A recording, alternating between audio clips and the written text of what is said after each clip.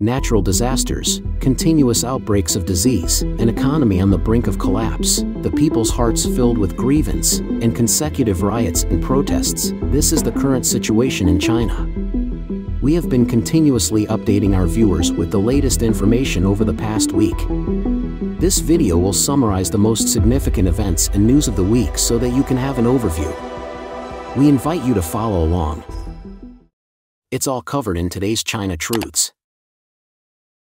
Epic collapse in Chinese economic history, 11 might embark on a high-stakes gamble. China is experiencing a rapid eruption of issues spanning from the economy to people's livelihoods. Last Friday, the A-share market unexpectedly experienced the largest drop of the year, with a collective decline of over 2%. Just before the stock market's closing, the CCP's central bank released a set of market-disrupting data, revealing an astounding 89% plummet in new loans for July, with housing loans dropping nearly 78% in comparison to the expected and previous values.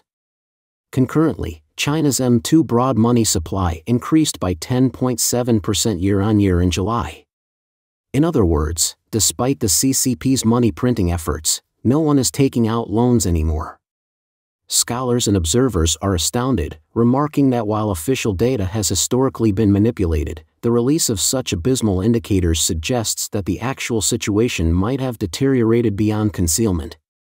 China's economy likely experienced a substantial collapse in July. Some have even described this as an all-encompassing, epic collapse. A self-media figure questions how, during Friday's stock market crash, there were individuals selling frantically as soon as the market opened, indicating that some were attempting to make their escape. The question arises, how did these individuals foresee the central bank's impending release of this data several hours in advance? When these individuals exit, small investors are left trapped. The next step might very well be a collapse in the Chinese yuan's exchange rate. Another piece of bad news concerns the collapse of Zhongrong Trust, one of China's leading integrated financial service providers. A screenshot from an internal employee's social media circle has started circulating online, revealing that Zhongrong provided no internal warning prior to the collapse. Currently, the funds that customers cannot retrieve are in the tens of billions of yuan. Tensions naturally focus on the frontline wealth managers of Zhongrong Trust. Now, personal safety can't even be assured. Many wealth managers are arranging school transfers for their children, divorcing their spouses, cutting ties with their families, and heading alone into this seemingly inevitable battle. Furthermore, many listed companies and even state-owned holding corporations have been affected. In the face of this colossal disaster, the top echelons of Zhongrong Trust remain silent, leaving frontline employees to face the heat, having them explain directly to clients. Some predict that issues spanning from real estate to local government debts will coalesce, leading China into an imminent financial tsunami. Just as during the flooding in North China, where the low-lying Xiongnan area remained unscathed while the higher-altitude Zhuozhou suffered, under the Chinese Communist Party system, once economic troubles arise, the common people suffer the most. What's even worse is that the authorities haven't given any warnings to the citizens. Instead, they simultaneously suppress private analyses and fabricate favorable lies to deceive the public. A self-media figure, Lao Man, who has been consistently issuing warnings about China's economy in recent years, posted an article on the 13th expressing his lament. He noted that the Chinese people have made no preparations for the arrival of a crisis, whether psychologically or physically. Until this very moment, 99.999% of Chinese people simply do not believe that an economic crisis will occur in China. Furthermore, due to the government's erratic maneuvers, this crisis is on the brink of deteriorating into a financial crisis. The less the entire populace is prepared, the more severe the consequences of the crisis will be. Notably, Yao Cheng, a staff officer and colonel at the former Navy Command Headquarters, is worried about another matter. On the 12th, he posted a warning, asserting that Xi Jinping's performance in almost all domains has been disastrous, leaving no means of turning things around. The only option left is to launch an attack on Taiwan. He believes that by conquering Taiwan, Xi could divert attention from numerous flaws and secure his historical legacy. Yao Cheng is certain that Xi Jinping would gamble with the lives of all Chinese citizens to achieve this goal, and all of this is expected to unfold within 3 to 5 years. Ominous premonition of catastrophe? 5,800 square kilometers subside in northern China. Hebei province erupts in unprecedented water spouts and boiling phenomena. In recent years, peculiar phenomena have been emerging endlessly in mainland China. For instance, species that have disappeared for a century reappear, rare typhoons occur frequently, and recently, after severe flooding in Hebei followed by receding waters, there has been an unusual phenomenon of bubbling in Baoding. This has naturally sparked the curiosity of the public, leaving them wondering what exactly is causing the land to bubble frantically. In response to this, an article on the WeChat public account Wife King Mu on the 13th analyzes the recent frequent heavy rainfall in the northern region of China, leading to extensive surface water appearing in Hebei, an area that had been suffering from drought for many years. However, a small accumulation of water on southern lands is quite normal. Yet, land flooding across the entire northern region of China is an extraordinary occurrence, especially in Hebei, where there hasn't been any flooding for decades. Due to the long-lasting drought, the northern region of China has had to heavily extract groundwater. For over 40 years, excessive groundwater extraction has caused the groundwater levels in the entire northern region to drop by dozens of meters. This means that beneath the seemingly normal land, there has long been severe drought. Even if you were to dig down 10 meters or even 20 meters, it would be difficult to find water. Everything underneath is dry soil. Even if the amount of rainfall is sufficient to moisten all the soil beneath the surface, there are still huge voids underneath these dry surface layers. These are all created by years of underground water extraction. It's impossible to fill up these voids with water. The article provided an example. It's akin to putting an empty mineral water bottle into a pool of water. The water will flow into the bottle, causing it to release bubbles vigorously. This serves as the core reason for the land in Hebei bubbling intensely. A significant amount of underground water is being swiftly replenished. In regions with substantial soil gaps or interconnected voids, this phenomenon of bubbling arises. While it's widely known that China's northern region has been extensively extracting groundwater for years, resulting in notable declines in groundwater levels and occurrences of ground subsidence, only a few have truly explored the intricate details. China News Network emphasized China's severe drought and water scarcity concerns. With per capita water resources at just 2,300 cubic meters, a mere quarter of the global average, China stands among the countries with the most limited per capita water resources worldwide. Simultaneously, China's water resources are distributed unevenly, with a higher concentration in the southern regions and significantly less in the north. Following this trajectory, Hebei Province's Water Resources Department discloses that per capita water resources in Hebei are under 300 cubic meters, well below both the national average and the internationally recognized extremely water-scarce standard of 500 cubic meters per capita. In simpler terms, a substantial disparity exists between the water demand and actual rainfall in Hebei Province, and the underground water resources are fundamentally inadequate to bridge this gap. According to national statistics, by the end of 2013, Hebei Province had cumulatively overdrafted groundwater by 150 billion cubic meters over a span of more than 40 years, resulting in the formation of 7 major funnel-shaped subsidence areas covering about 70,000 square kilometers. This has also contributed to substantial ground subsidence in various regions across China. Among them, as indicated by data from the Institute of Hydrogeology and Environmental Geology of the China Geological Survey in April 2022, the North China Plain stands out as the region with the most severe ground subsidence nationwide. Specifically, in 2018, the area affected by severe subsidence reached 5,800 square kilometers, accounting for 99.8% of the nationwide total. Beijing experienced the greatest cumulative subsidence of about 1.2 meters, Tianjin had a maximum cumulative subsidence of 3.25 meters, and cities like Zhengzhou and Hebei and Dezhou and Shandong also witnessed substantial subsidence. Additionally, ground subsidence has led to the sinking and cracking of railway embankments, buildings, underground pipelines, and has endangered dikes and river channels, posing a crisis. The crucial flood control sections of the Nanyun River have subsided by approximately 1 meter. It is estimated that the economic losses caused by the entire North China Plains ground subsidence amount to over 330 billion yuan, approximately $45.6 billion. So, what does it mean when the ground sinks by more than 1 meter, or even 3 meters? It's akin to a car directly falling into a large sinkhole. Analysts believe that this phenomenon has now spread to the capital, Beijing, and in the future, it could potentially devastate the entire city. Given this series of challenges, people have begun to reflect on whether the CCP's advocated South-North water diversion project and its assertion of fighting against heaven and battling the earth are reliable strategies. Why did ancient North China experience abundant harvests, while modern rivers suffer from water shortages? Could this be related to the CCP's call for extensive groundwater extraction, coupled with the failures of water management projects?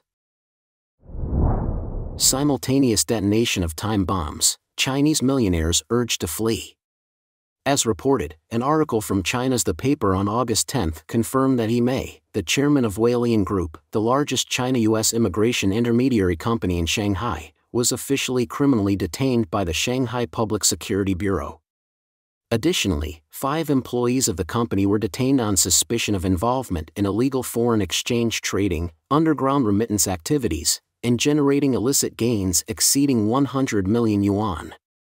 Reports suggest that the authorities have also requested the company to provide immigration-related documents spanning several decades, although this information has not been verified at present.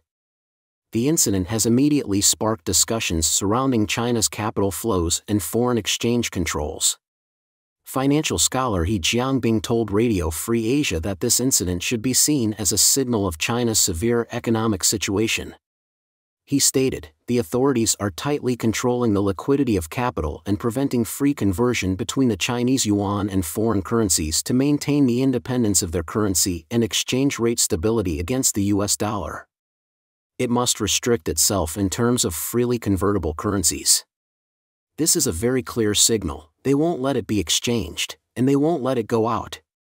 Following the outbreak of COVID-19 pandemic, there has been an increase rather than a decrease in the number of Chinese immigration applications. The South China Morning Post reported in June that given the persistently weak economic conditions, lingering effects of the pandemic, and strained relations with major trading partners, China may once again witness the world's largest exodus of million-dollar millionaires this year. Henley & Partners, a prominent UK consulting firm, predicts that mainland China will lose 13,500 high-net-worth individuals with at least $1 million in investment wealth, this year, surpassing last year's loss of 10,800 high-net-worth individuals, setting a new record.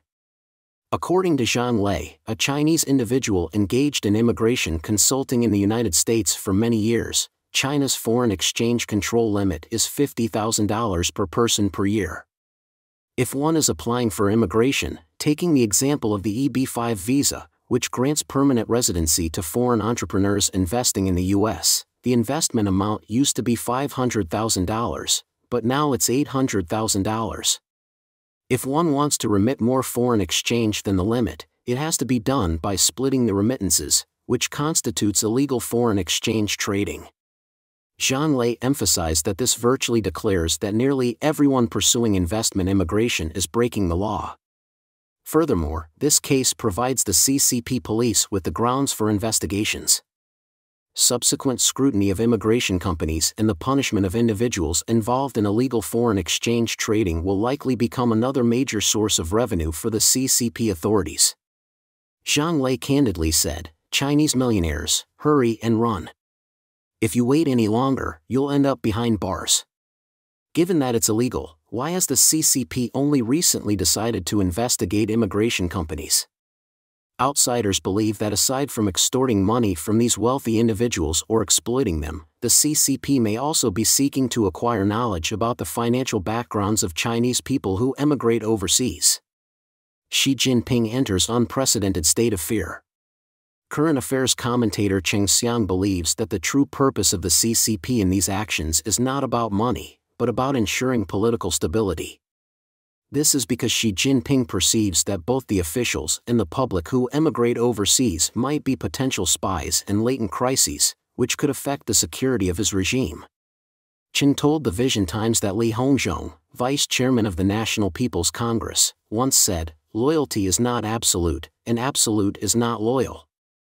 High-ranking CCP officials have been simultaneously holding positions while transferring embezzled money abroad over the past few decades. For the CCP, this behavior represents incomplete loyalty and is absolutely disloyal.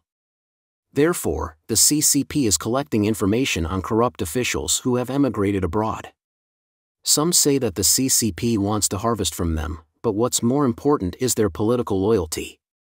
Ching points out, this indicates that Xi Jinping's regime has entered an unprecedented state of fear. He believes that anyone with connections to foreign countries might threaten the security of his regime. That's why he's launching mass spy-catching activities and investigating whether those who have emigrated overseas pose potential risks. I don't think he's trying to reclaim the money they fled with. More importantly, he wants to identify those who might be foreign spies or anti-Xi individuals.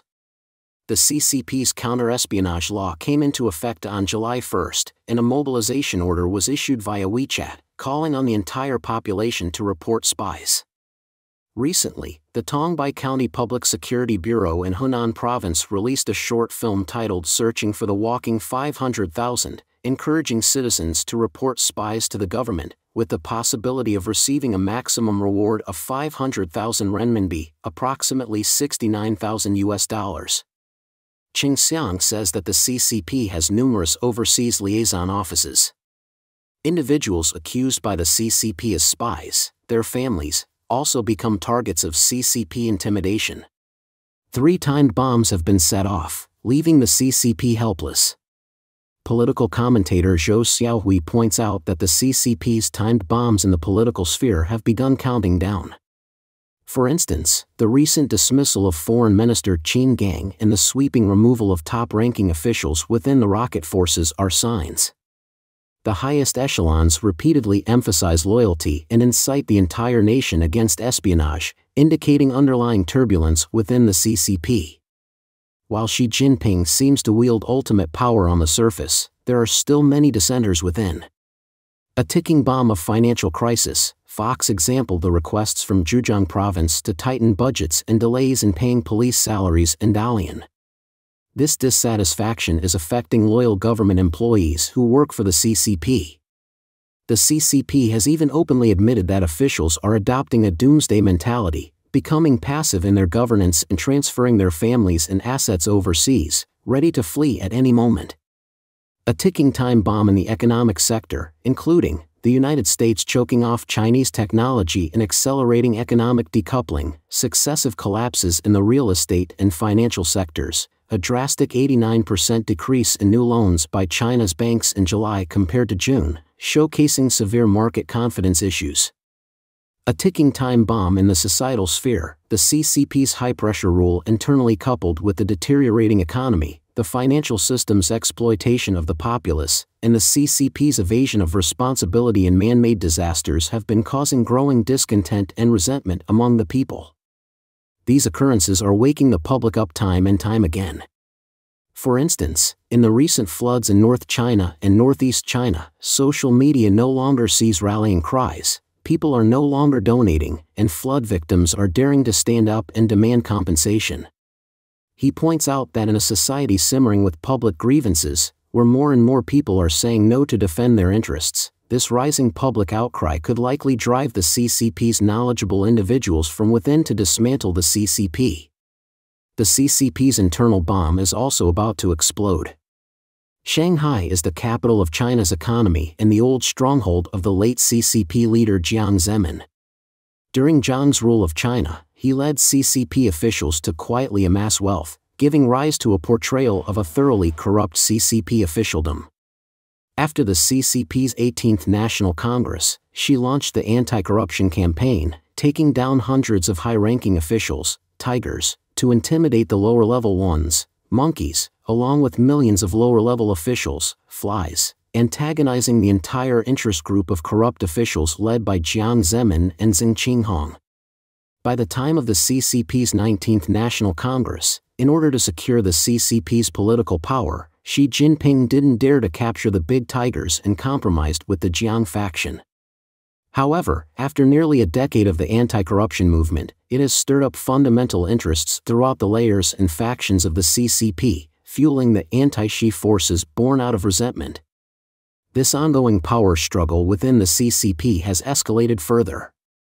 These CCP officials had long been transferring a significant amount of assets overseas. If the lid is lifted on this extensive corruption, the legitimacy of the CCP's regime could crumble, leading to a rapid downfall. During the CCP's Beidai conference, the chairman of Shanghai's largest immigration company was arrested. This might be Xi Jinping's warning to the anti-Xi forces, a sign of mutual destruction. This ticking time bomb of long-standing infighting within the CCP is likely to explode soon. Dam burst tragedy.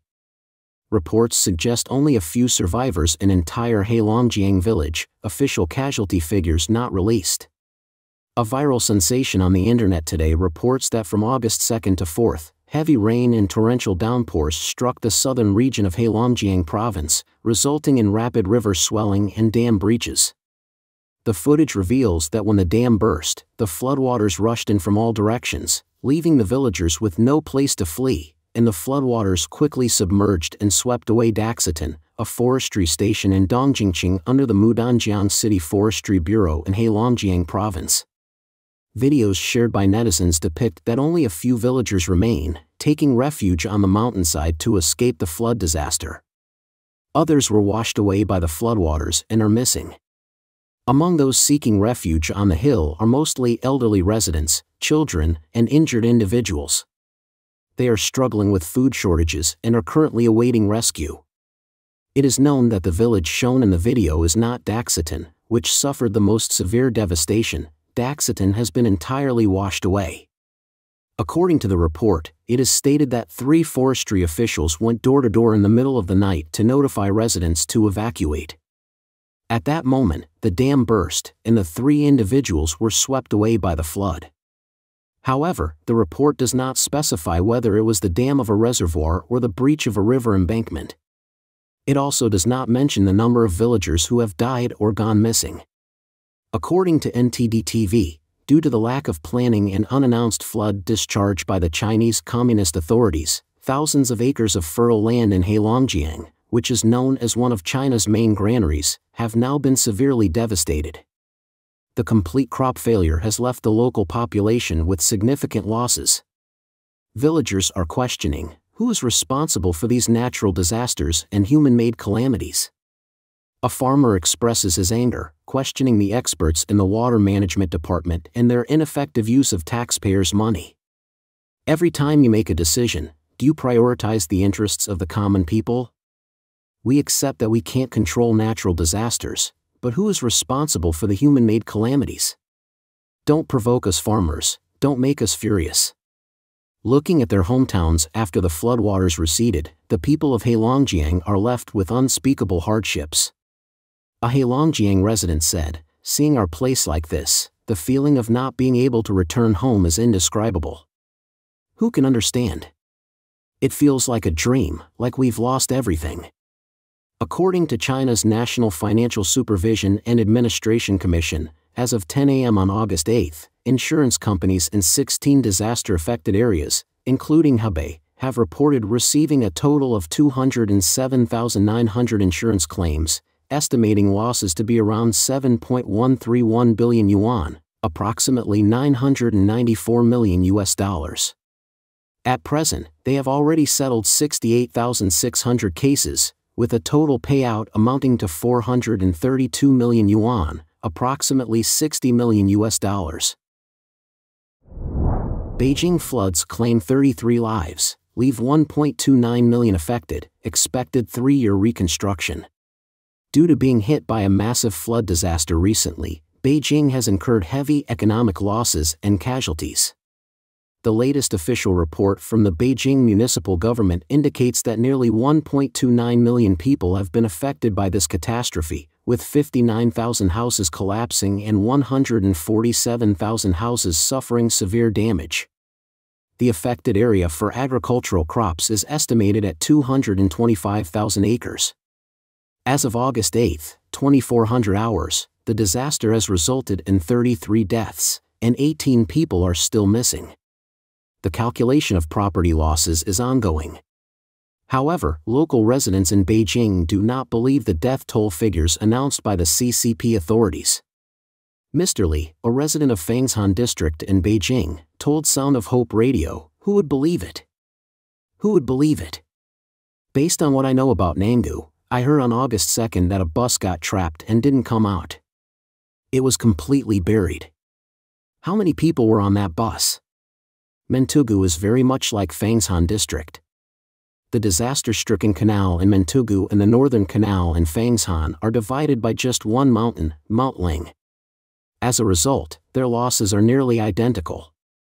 Roads have been utterly obliterated, villages have been ravaged, and regarding the count of casualties, it's best not to trust the official report. To get a more accurate figure from the official statement, simply append a 0 at the end. In an unusual departure from the norm, what sets apart this massive disaster is the complete absence of officials from the CCP and the military at the disaster scenes. This absence has triggered significant dissatisfaction among the public and in public opinion. Mr. Li remarked, "It's over. The CCP officials and military are all preoccupied with posing for photos instead of actively engaging in rescue efforts." If someone like Tsai Ing-wen were to behave similarly, her approval ratings would likely plummet by 10 to 25 points. However, there's no escaping the fact that, following China's historical cycle of dynasties, we are presently in the declining phase of a dynasty. Hence, anything unusual happening is perceived as normal.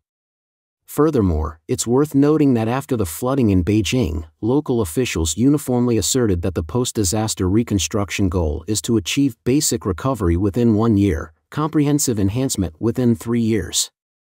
The term basic recovery within 1 year entails repairing flood control water facilities within approximately a year, completing repairs and reinforcement of damaged houses, reconstructing self-built homes for rural residents, and bolstering infrastructure such as transportation, energy, communication, education, healthcare, and other public services to restore capabilities to pre-disaster levels. This development has not only spurred widespread skepticism among the public, prompting questions about the actions of the Beijing government throughout this time that it looks like Beijing hasn't made any repairs to flood control facilities in the past few decades. Some netizens highlighted that if the flood situation is so dire in Beijing alone, one can only imagine the severity in other areas of Hebei province.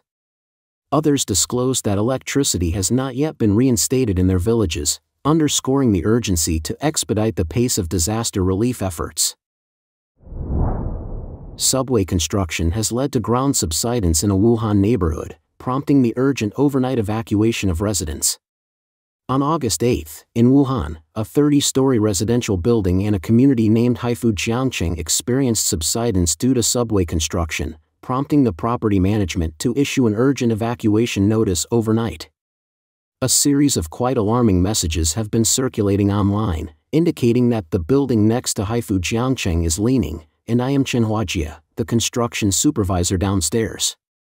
We kindly ask you to evacuate the 2 buildings immediately as the road condition beneath is sinking. Please do not be afraid, cooperate by opening the door, evacuate first, evacuate first. In response, one resident expressed, "This is our only home. In this scorching weather, where should we go for evacuation?" A circulated video depicts residents gathered on the road below during the night, engaged in discussions. Around 11 p.m., the residents of these buildings were relocated to nearby hotels. According to reports, the incident occurred near the Haifu Jiangqing Tianyuni district, where 2 residential buildings are located. A property owner told the media that construction had been ongoing at the site for over a year, and small cracks had started appearing in their homes at an unspecified time. They had previously reported these issues to the community and local authorities. Another resident of the Haifu Jiangqing community named Luo Ning, alias, said that the community was only about 6 or 7 years old, making it relatively new, and expressed deep concerns about the future safety of the community, stating, "The key question now is, who would dare to live in these houses?" On the evening of August 8, Wuhan Metro issued a notice stating that at 1840, there was a water leakage danger at the foundation pit of Xingye Road Station on Line 12 of the Wuhan Rail Transit. This resulted in a partial subsidence of Xingye Road, covering an area of approximately 20 meters in length and 10 meters in width. The on-site danger had been brought under control, and after on-site inspection, the foundation pit and surrounding buildings were deemed to be safe and stable. However, on the morning of August 9, a resident of the Haifu Jiangcheng community told Huaxiang Daily that, "We only saw the road collapse, and the subsidence beneath the road is quite significant. The area has been cordoned off, and we can't access it." Regarding the Wuhan Metro's response, NetEase users, in a sarcastic manner using typical CCP phrases, commented, "The dangerous buildings residents have already been brought under control, their emotions are very stable, the test results are unsurprising, as long as it doesn't collapse, it must be considered safe after evaluation." Hopeless economic recovery, China's July imports and exports plunged dramatically.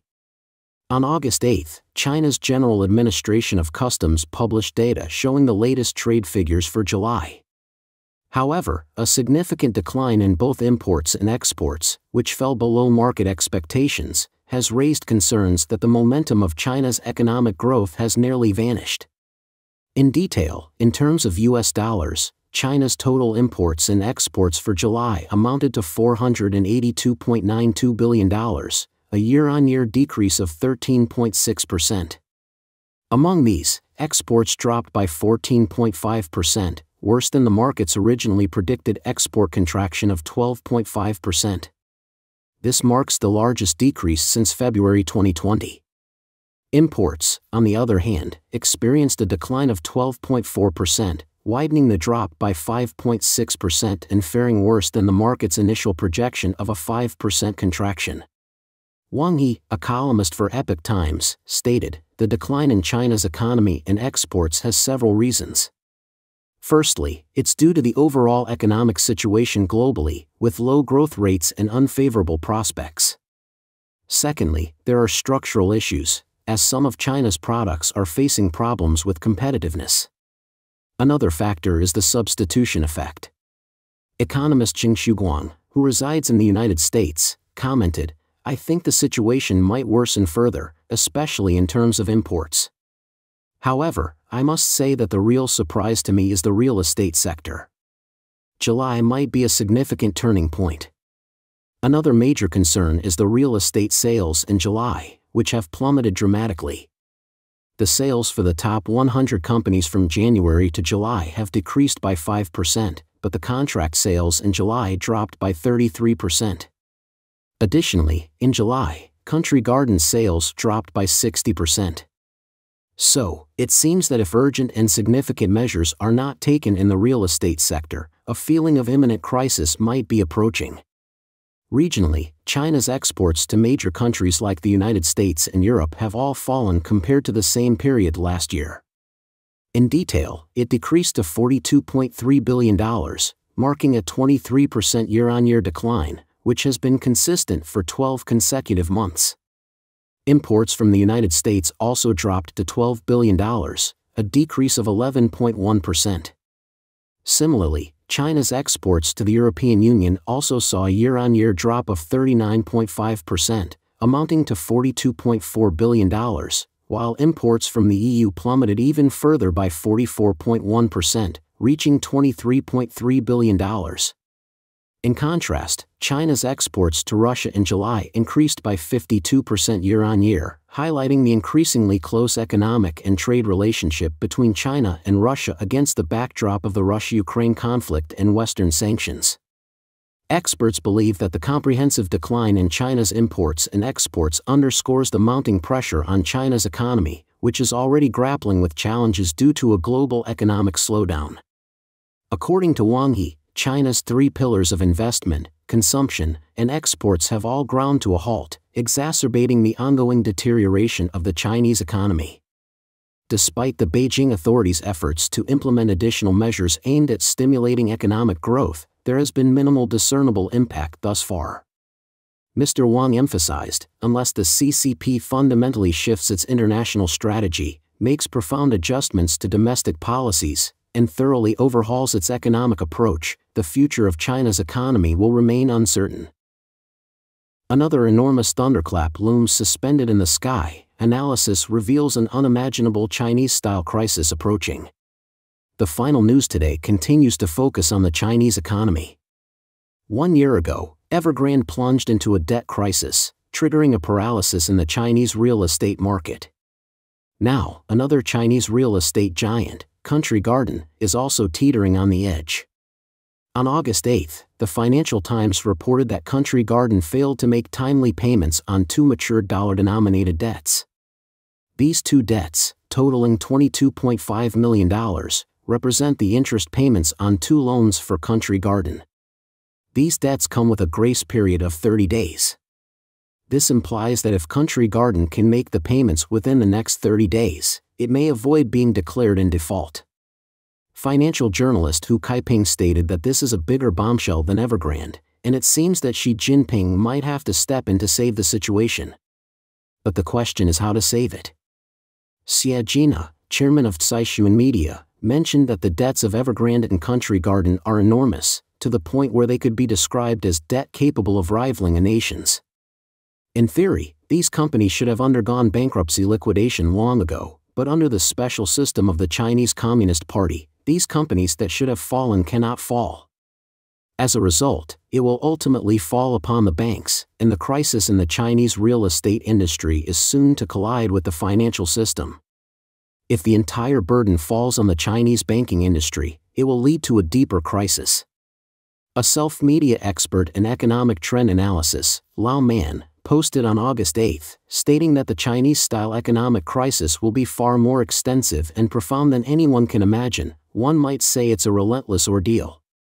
Lao Man believes that the core issues of China's economy can be divided into 2 parts. Internally, the collapse of the real estate market and the bursting of the bubble will trigger a series of chain reactions.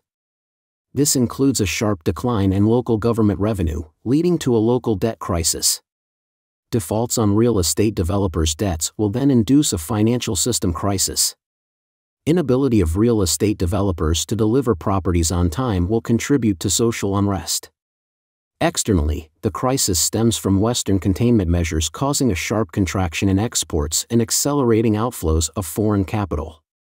Consequences will include an inevitable acceleration of the depreciation of the Chinese yuan and a further increase in widespread unemployment, fueling social unrest. Lao Man says that if we follow this logic, China is about to enter an exceptionally arduous period, which can be endured. However, the situation is not so simple, as the most fundamental issue in the Chinese economy is the lack of constraint on power. Authorities do whatever they want, and they won't tolerate the bursting of the real estate bubble. They will certainly try to maintain the bubble. But now, the common people lack funds, and government revenue is insufficient. They can only rely on banks, forcing banks to invest in the real estate industry and support the bubble through loans. But where will the banks get the money from? The profit margins in the banking industry have now dwindled to just over 1%, leaving very little room for profit. If the banks continue to support the real estate sector, the inevitable result will be that the banking industry will face widespread losses. Every single penny that the banks lose translates to the hard-earned savings of the depositors. It's not hard to foresee that an unprecedented wave of bank bankruptcies, something never before witnessed in human history, will occur in China in the near future. The savings of regular people could suddenly vanish. Lao Man went on to analyze that, at this point, the authorities will undoubtedly intervene. On one hand, they will likely resort to printing more money. However, whether the act of printing money out of thin air can actually rescue the countless financially troubled commercial banks remains uncertain. This situation has never occurred in human history, making it difficult to predict the outcome. What can be guaranteed, though, is that the Chinese currency will depreciate to unimaginable levels.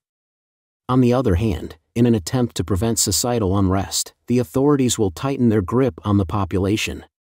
China might no longer have any independent media, and the entire Chinese society will be tightly compressed into a ticking time bomb brimming with pent-up frustrations. There will be no outlet for societal grievances to vent, and the ultimate consequences of such a scenario are beyond anyone's ability to predict. Shandong announced open spaces for earthquake shelters, Dezhou Square crowded with tents. Following the earthquake in Dezhou, Shandong, on August 6, various unusual phenomena continue to occur in northern China, causing concerns among the public that there might be a major earthquake. Recently, several cities in Shandong announced open spaces for earthquake shelters. Dezhou reported another earthquake on August 12, and on the night of August 11, many tents for staying appeared in the central square, with many families preparing to spend the night there. These scenes were filmed by a local resident who said, "The earthquakes frightened us." Yesterday, the city held an emergency meeting. August 15 is an air raid warning, and they announced 24 emergency evacuation open spaces. It's clearly for earthquake preparedness. The video garnered hundreds of comments. However, no earthquake occurred on the 12th, and the alarm has been lifted. Nonetheless, some individuals in the comments section mentioned that there was indeed a tremor around 11 p.m. that night, even though there were no official earthquake predictions. Some people from Hebei also left comments. At 6:30 p.m. tonight, there was a spectacular sunset at the border between Dezhou City in Shandong and Wuqiao County in Hebei. It was accompanied by a dark cloud. Someone had just live-streamed the scene as they were passing through the plains, where people were sleeping in tents for shelter. Some netizens from Shandong uploaded strange cloud formations in Dezhou and peculiar light clusters in the night sky of Qingdao's Jima, asking if these were normal. As previously reported, following the major flooding in Hebei and the earthquake in Shandong, various strange phenomena have been occurring frequently, including eerie night skies, groundwater spouts, unusual animal migrations, and more.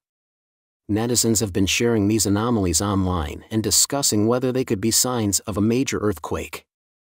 Many residents of Dezhou mentioned that while they hadn't moved outside to live, they had made preparations and were ready to leave their homes at any time. Because there have been too many signs of earthquakes recently, making it entirely necessary to be prepared in advance. Another major epidemic approaching? Inner Mongolia reports 3 confirmed plague cases in 1 week. As the flood disaster continues and the coronavirus still rages on with increasing reports of infections, on August 12, there have been 3 consecutive confirmed plague cases in Sunit Right Banner, Xilingdal League, Inner Mongolia. This undoubtedly worsens the situation and raises concerns both within and outside of China about the potential plague outbreak under the rule of the Chinese Communist Party, CCP, on the mainland. This information has been confirmed by the Health Commission of Sunit Right Banner, Xilingdal League, Inner Mongolia. Specifically, on August 12, 2 confirmed plague cases were reported in Sunit Right Banner. These cases involve a husband and daughter from the same household, who were previously reported as plague cases on August 7. Currently, the patients are receiving treatment at a designated hospital, and close contacts have not shown any abnormal symptoms. The situation is being closely monitored.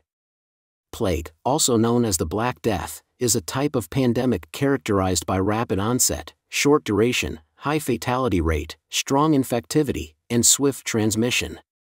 This disease is primarily transmitted through rodents.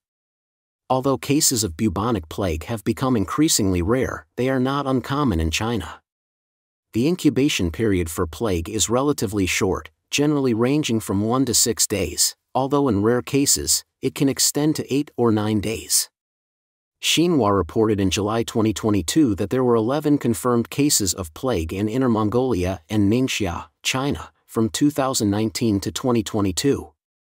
Specifically, there were 5 cases of plague in 2019, with 1 death, 4 cases in 2020, resulting in 3 deaths, 1 case in 2021, and 1 case in 2022.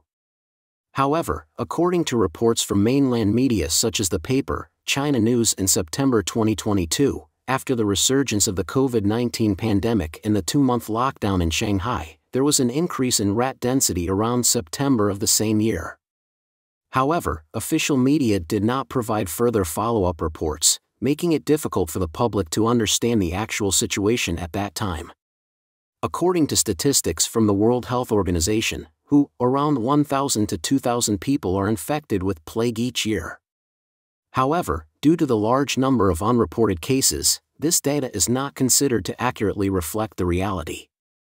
Additionally, considering the opacity of data during the outbreak of the COVID-19 pandemic in mainland China in recent years, the resurgence of plague in Inner Mongolia raises concerns about whether authorities might be concealing information from the public. According to historical records, during the late Qing dynasty, the final imperial dynasty in China, a succession of disasters including plagues, locusts, droughts, floods, and severe cold led to the downfall of the dynasty, culminating with a final plague that sealed its fate. From 2020 until now, mainland China under the rule of the CCP has experienced a series of unprecedented disasters, including the COVID-19 pandemic, African swine fever, monkeypox, locusts, droughts, floods, and earthquakes. This has led to the number of deaths remaining a secret under the regime. These consecutive catastrophes have caused deep concern. Who lifts monkeypox emergency health declaration? China experiences sudden surge. Here's a continued update on monkeypox, which is silently spreading among the male population engaging in same-sex activities, with 80% of cases being isolated incidents. From January 2022 to April 2023, more than 87,000 confirmed cases of monkeypox were reported in 111 countries or regions worldwide, with 140 deaths, leading the WHO to declare on July 23 last year that the monkeypox situation constituted an international public health emergency. Later, with a decline in the global monkeypox case count and stabilization, WHO Director General Tedros announced on May 11 that monkeypox no longer constituted a public health emergency of international concern. However, in China, the monkeypox situation seems to be expanding. According to data from the China Centers for Disease Control and Prevention, CDC, there were 106 newly confirmed cases of monkeypox across China in June, followed by an additional 491 cases in July. After enduring the COVID-19 pandemic for 3 years and finally lifting lockdowns, there is now a new outbreak of monkeypox in China. Chinese netizens are questioning why there was such a significant increase in confirmed monkeypox cases in July compared to June. Qin Peng, a commentator on current affairs based in the US, remarked, "I think the concerns of netizens are reasonable because, for one, the CCP has a habitual tendency to conceal infectious diseases. If there are too many infectious diseases, they might feel somewhat embarrassed, especially when monkeypox is relatively controlled worldwide. A widespread outbreak in China at this time could have a substantial impact." Professor Liu from the Canadian College of Traditional Chinese Medicine stated, "In specific groups, individuals might have dual infections. For instance, if someone had previously been infected with COVID-19 and continues engaging in risky same-sex activities, their infection rate might increase." He added, "In Chinese society, many people don't have the kind of religious restrictions towards homosexuality that you might find in the West. Many people live in households where they might find it difficult to maintain a good image or face societal pressures. So, in reality, the prevalence of this behavior might actually be higher than in the West, but it's more hidden or occurs secretly. The Communist Party's ideology can control people's thoughts, but it's not overly invested in curbing risky behaviors. In many cases, there's a certain level of tolerance, which I believe contributes to the spread." 3 years ago, before the outbreak of the COVID-19 epidemic, Wuhan, the epicenter of the pandemic, saw around 5 million people leave before the city was locked down. Their international travel trajectories covered nearly the entire globe. Now, as China approved outbound group tours for 78 countries on August 10, the world is concerned whether the monkeypox virus will become the second virus, after COVID-19, to trigger a major global outbreak. Sluggish consumer demand. Beijing plans to relax household registration, experts, creating illusions to satisfy hunger.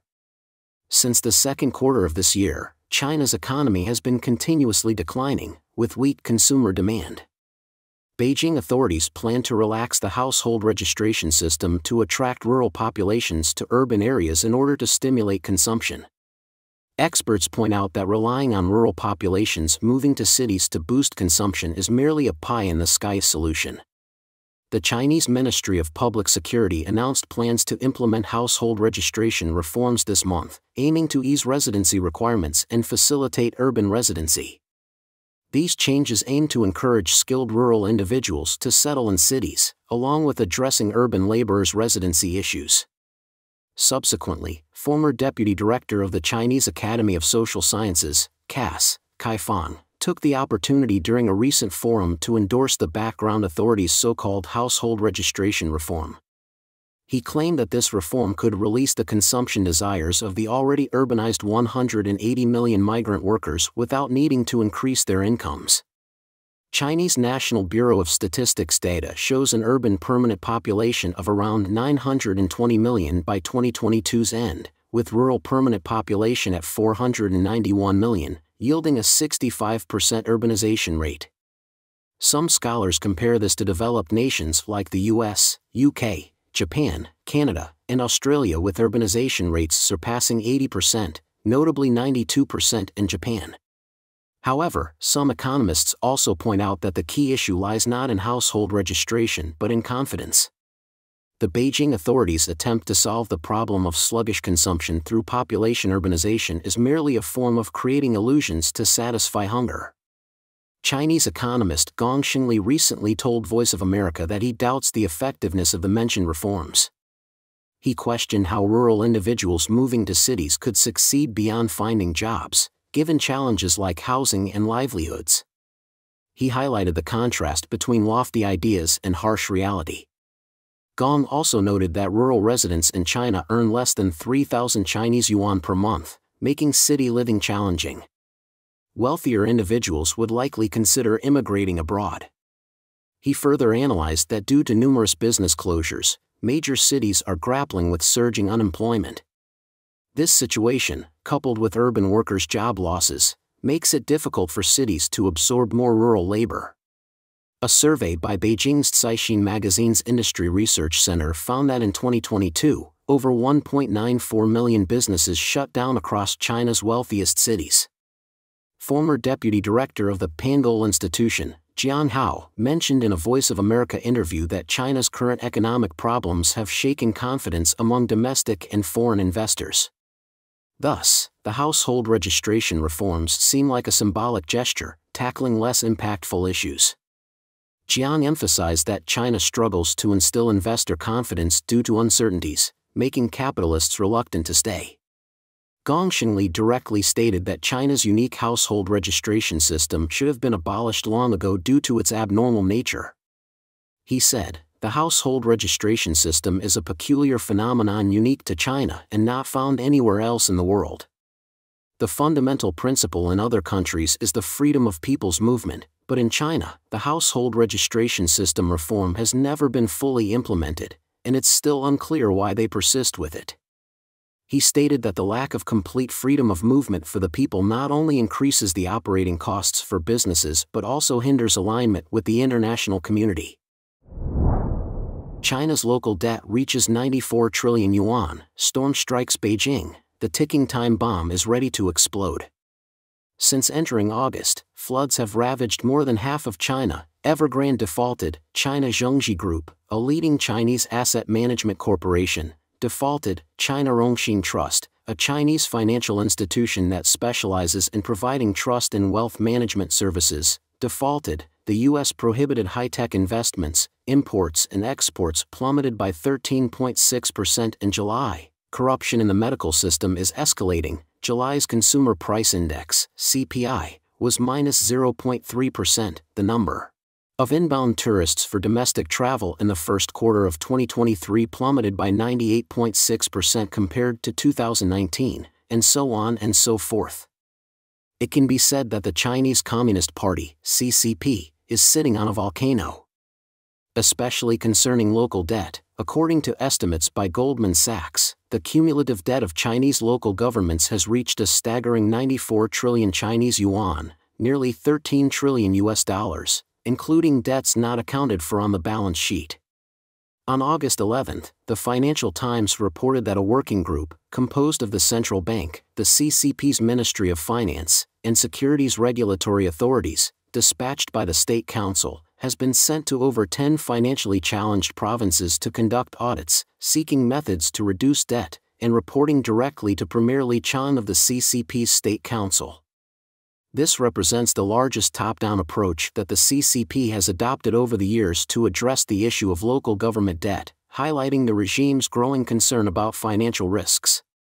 The report cites sources indicating that one of the most crucial tasks of the working group currently is to scrutinize and categorize the hidden debts of local government financing platforms. These hidden debts are not included on the balance sheets of local governments but are funds raised through off-market or other non-public channels. Data released by researchers at J.P. Morgan Chase in June shows that China's overall debt has reached 282% of its GDP. However, the troubles are far from over. Just as one crisis subsides, another emerges.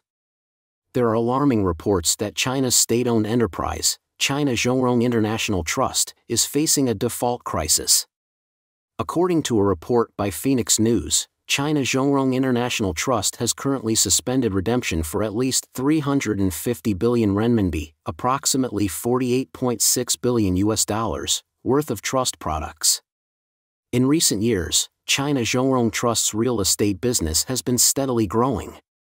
From 2017 to 2020, the proportion of trust assets invested in real estate was 6.61%, 10.99%, 17.65%, and 18%, respectively.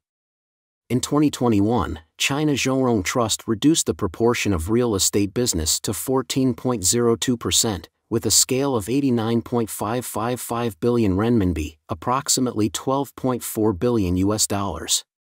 The current state of China's real estate market can be accurately described as dire.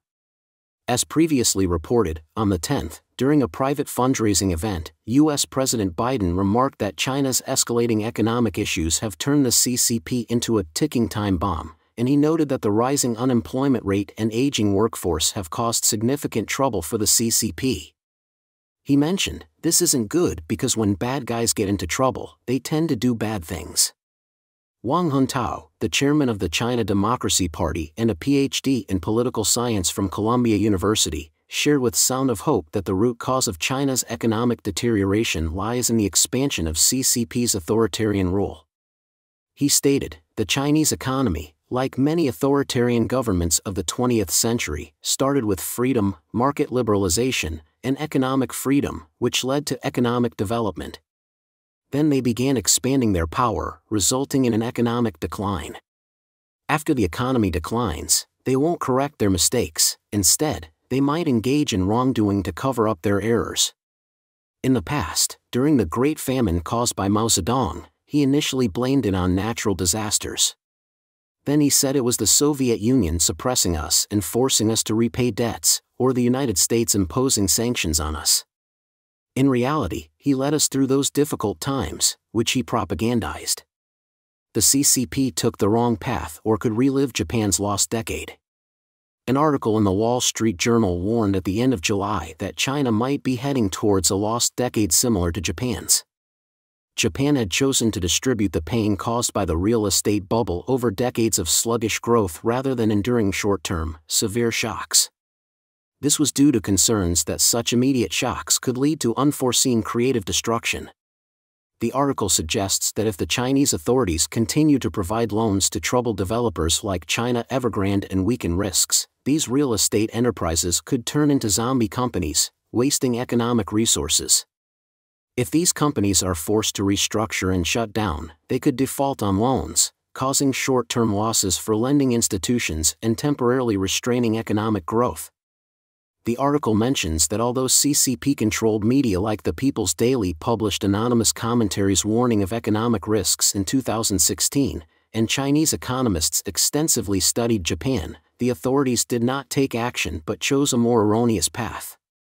This is because it's politically difficult for the CCP to tell the Chinese people that the homes they purchased during the bubble period might never be completed, and it's also challenging to allow well-connected developers to fail or withdraw support for sales. Such actions could lead to economic upheaval, and the CCP is concerned about the political risks that could come from it. Mass strikes across China. Is the resistance powder keg about to explode? Due to the decline of the Chinese economy, people's lives are becoming increasingly difficult. In recent days, collective strikes and violent resistance events have erupted in multiple regions of China. Some netizens commented that under the authoritarian rule of the CCP, people's lives have become incredibly challenging, and each person is like a suppressed powder keg, ready to explode at any moment. A viral video shows that on August 16, bus drivers in Taiyuan, Shandong, went on a collective strike. Due to local financial issues, their wages have been delayed for 7 months. Text on the video reads, "Employees need to eat." It's not limited to Shandong.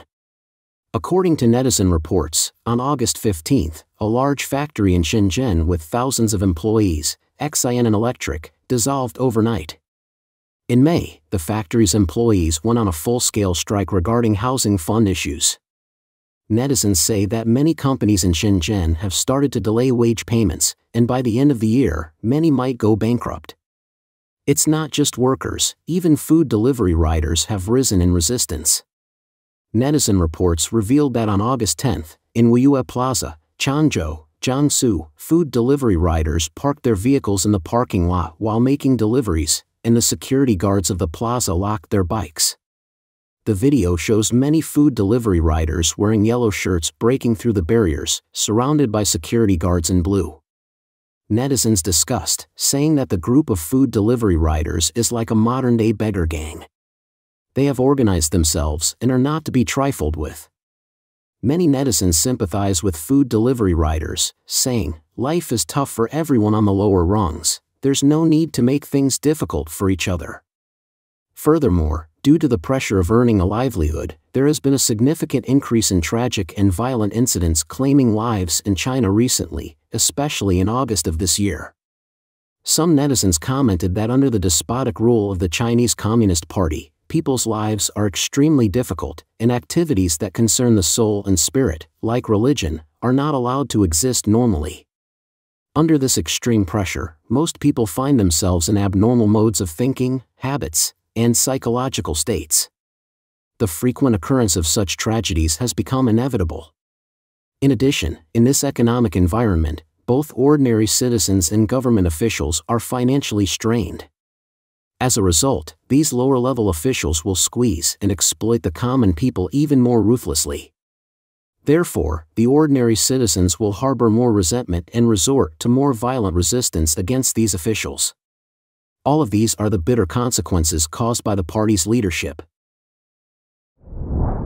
Hostels in Beijing, Shanghai, and Guangzhou overflow with young job seekers. Weibo removes associated trending searches. As previously reported, amidst the youth unemployment rate in China has repeatedly reached new highs. On August 15, the Chinese National Bureau of Statistics even announced the suspension of publishing the youth unemployment rate, which has attracted significant attention from the outside world. On the same day, the magazine Sanlian Life Weekly published a special report titled "In the Youth Hostels of Beijing, Shanghai, and Guangzhou, Crowded with Young People Who Can't Find Jobs," which drew public attention. According to the report, during the most challenging job season, many young people left their homes and came to Beijing, Shanghai, and Guangzhou in search of more job opportunities.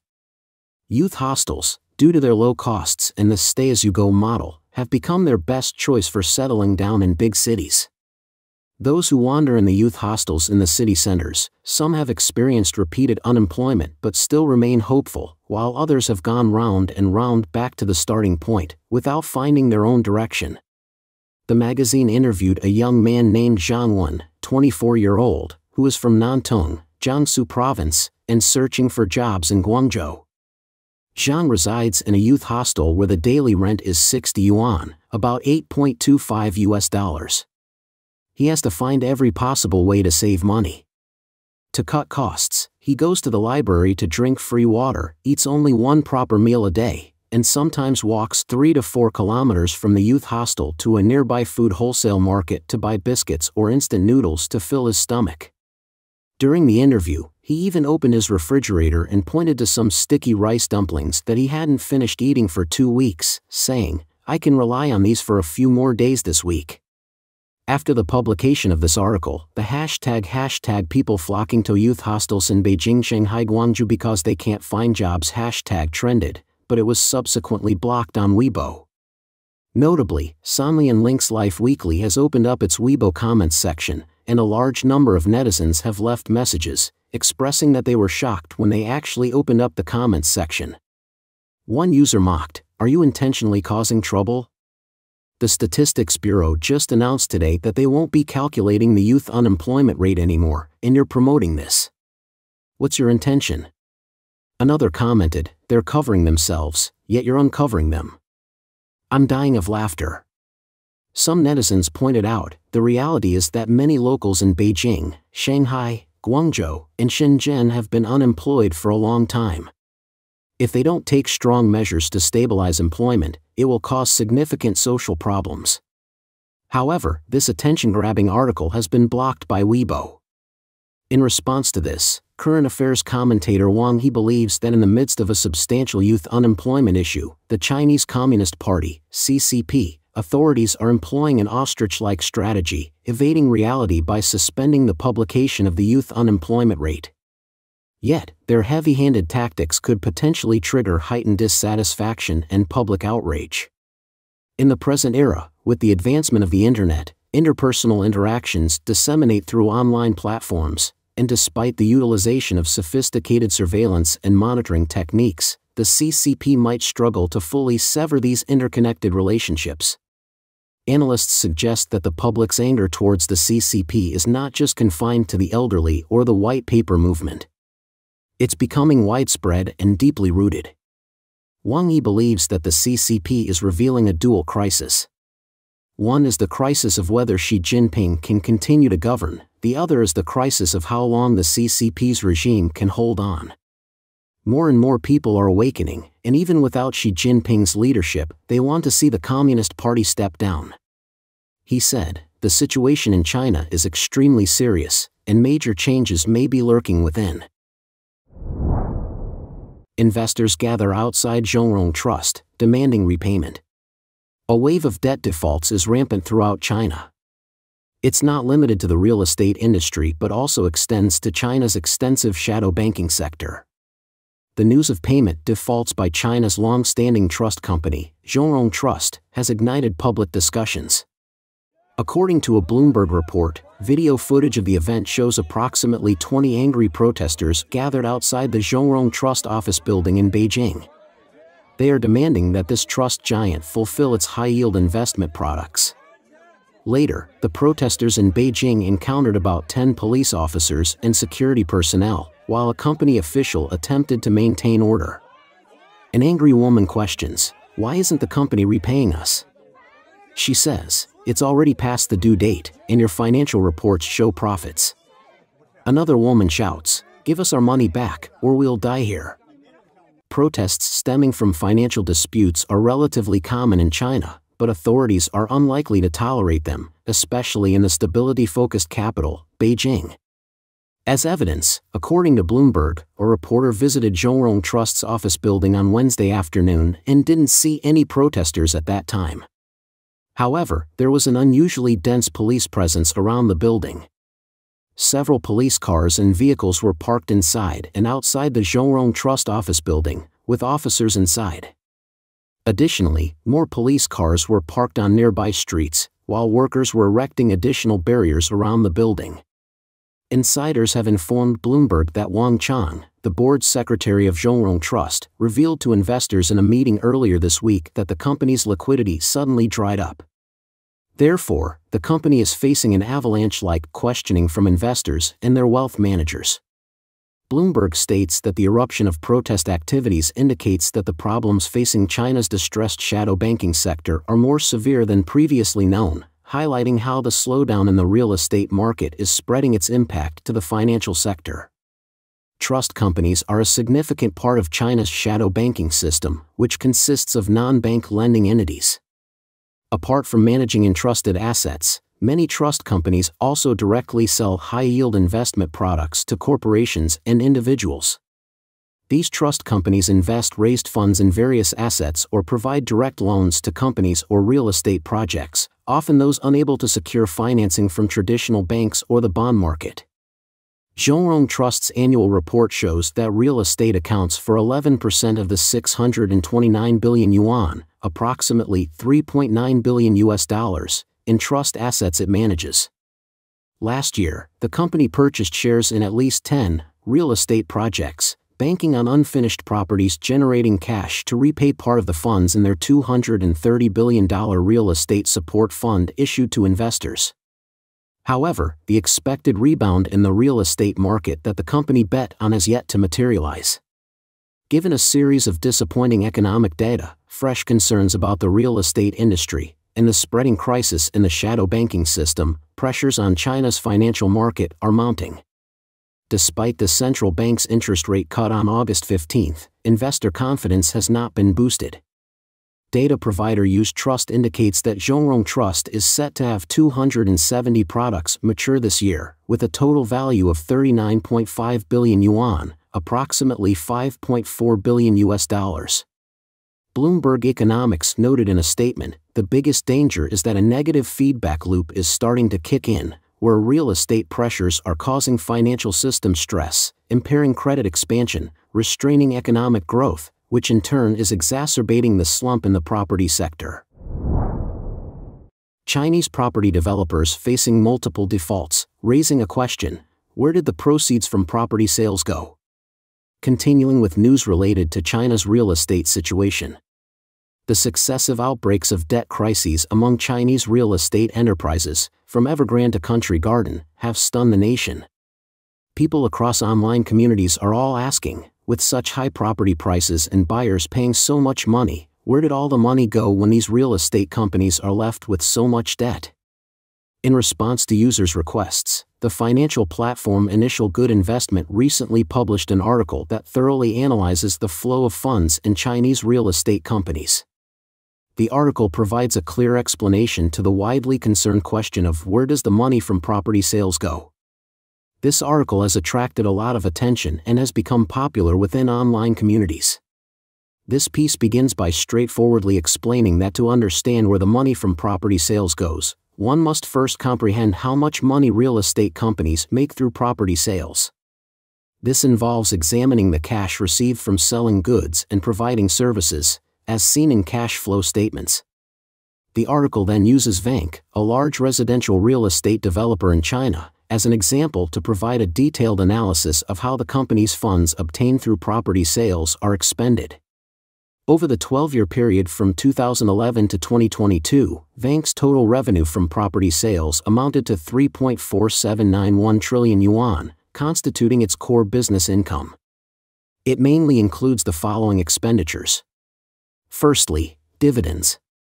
Vanke, known as China's dividend giant, distributed a total of 90.6 billion yuan in dividends over the mentioned 12 years, accounting for only 2.6% of its cash revenue from property sales.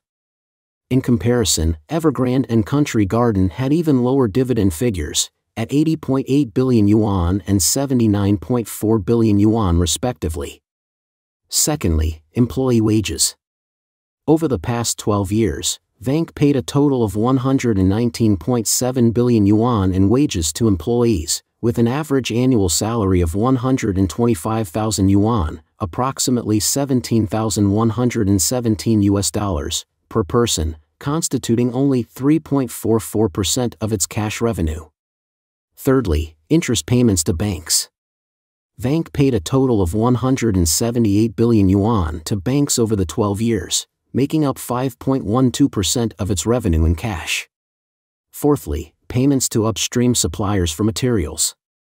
Over the past 12 years, Vanke paid a total of 1.2248 trillion yuan to upstream enterprises, accounting for 35.2% of the cash received. This constitutes a significant portion of Vanke's cash flow. Fifthly, land acquisition expenses. Over the 12-year period, Vank's total funding for land acquisition amounted to 1.2172 trillion yuan, constituting 34.99% of its cash revenue. This is another significant aspect of the cash flow. Lastly, various taxes and fees paid. Over the past 12 years, Vank paid a total of 464.7 billion yuan in various taxes and fees, making up 13.36% of its revenue in cash. This is higher than the combined total of payments to employees, dividends, and banks. Seventhly, it's the formation of fixed assets. Over the 12 years, Vank's cash used for constructing fixed assets amounted to 53 billion yuan, accounting for only 1.5%, which can be considered relatively low.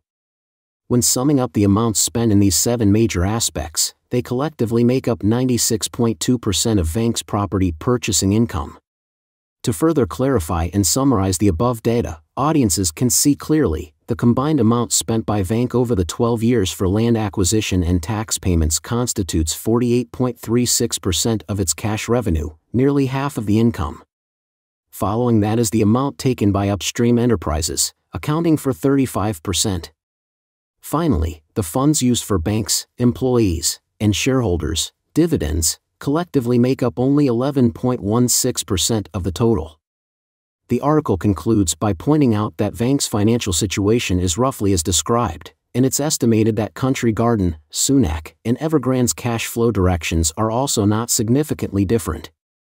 After the article has gone viral on the internet, it has sparked heated discussions among Chinese internet users. One netizen commented, "So, it means that half of the money is paid to the government through land acquisition and taxes." Another quickly added, "This hasn't even taken into account the taxes paid by homebuyers and the interest paid on their loans." Another netizen wrote, "Indeed, some real estate developers have said that the communities they developed haven't even covered their costs yet, as they spend a lot on land." The frightening part is the upstream portion, where a significant amount of money also flows to the state. CCP's National Security Department reveals inside system individuals forming daring squad, plotting armed coup. On August 15, the WeChat official account of the Chinese Ministry of State Security suddenly disclosed an old case, claiming that there was an attempt to subvert the state power in Yunnan, which supposedly reflects the situation of political security facing China. It is understood that the person involved in the case, a retired cadre from a school in Yunnan province, China, named Zissou, had been consistently expressing what is referred to as reactionary speech on the internet. Dissatisfied with the actions of the Chinese Communist Party, CCP, in 2016, he planned to purchase weapons from abroad and recruit a suicide squad within China, aiming to overthrow the government. This operation was named the China Benghazi Project. However, during the planning phase, the CCP became aware of the situation, and the individuals involved were subsequently arrested. In 2019, they were sentenced to 4 years in prison by the authorities. Insiders revealed that Zissou was originally a member of the CCP system, but due to his involvement in dissent and resistance since the June 4 incident in 1989, he was arrested previously. In reality, the most recent arrest was mainly due to his opposition to Xi Jinping remaining in power. The re-emergence of this case has raised suspicions about the true purpose behind it. Recently, Xi Jinping has been reorganizing the entire national security system, demanding loyalty above all else. Now, with the release of this case, it's believed that the situation is extremely tense. Analysts suggest that under high pressure, it's possible that there are individuals within the system who are acting as both low-level reds and high-level blacks. It means that there might be individuals within the system who publicly show allegiance to the CCP but are involved in hidden or questionable activities that go against the party's principles. Commentator Wang Yi stated, in 2016, there were already people who wanted to overthrow Xi Jinping, so the situation now is much worse than in 2016, right? Regardless of the official explanation of this case, the actual release of this information brings about excitement and stimulation, which might objectively encourage more people to oppose Xi Jinping. Shou Fengsuo, executive director of Chinese Human Rights, expressed to Radio Free Asia that China is reaching a point where authorities are pushing the people to rebel against them. He stated that the Chinese Communist Party, CCP, when cornered, employs the tactic of using cases like the one involving Zissou to divert attention from internal conflicts, which is an old strategy to create enemies and shift focus away from economic difficulties and youth unemployment rates. He mentioned that as a result, people in China are now living in a state of constant self-caution, leading to widespread reports and accusations. This situation could trigger unforeseen reactions that the CCP might not have anticipated, potentially causing the party to self-destruct. Flood disaster, Chinese government suspected to conceal death data. The capital city of Beijing, Tianjin City, and Hebei province have been severely affected by heavy rainfall, resulting in significant flooding, including both natural and artificially released floodwaters. From the footage and videos captured on-site by local residents, which we have continuously updated in our previous reports, it's evident that the extent of the casualties is substantial. However, as usual, the Chinese regime has reported a very low number of casualties, prompting criticism from numerous scholars and ordinary citizens for intentionally concealing the death toll.